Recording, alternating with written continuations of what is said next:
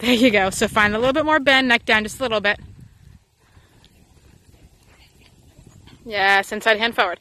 Because he's starting to curl a little bit. Bring his nose out. There. Like that. He wants to carry himself right there. Step your leg down again, knees off. You're pinching that right knee. Bend him again, and then walk transition past the gate. Leg. Tap, tap, right leg. Keep him forward. And then bend, release, and trot.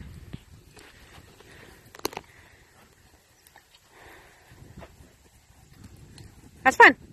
That's fine. That's fine. That's fine. That was good riding. Because you just rode through that moment. Yeah, I like that. I think a little bit of it is he's sore at his belly. A little bit of it is he's just seeing what he can get away with.